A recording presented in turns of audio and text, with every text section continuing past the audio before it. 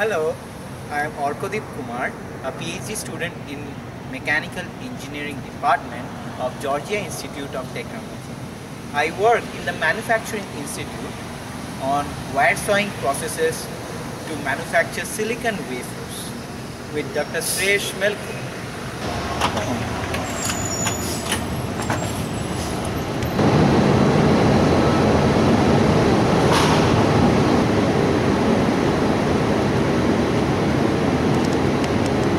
Solar cells are awesome, turning abundant sunlight into clean, green, usable power for our homes.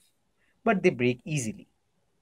It has been found by research that microcracks created during manufacturing solar cells cause their fracture and failure later during their use.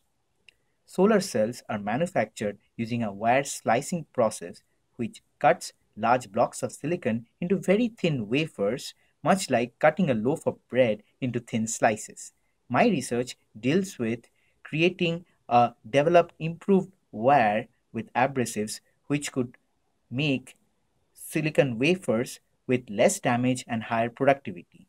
This would create cheaper solar cells and promote use of clean, green solar energy.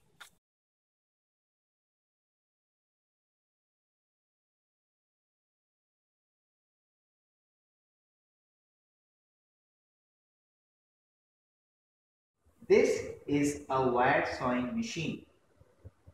The ingot or brick to be cut is placed here. This is the wire going over two rollers from one side to another.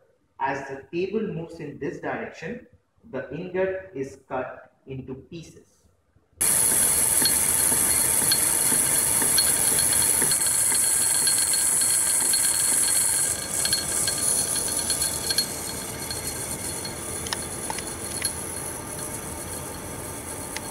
The wire sawing process cuts silicon into wafers like these, which are etched chemically to produce the final solar cell as seen here.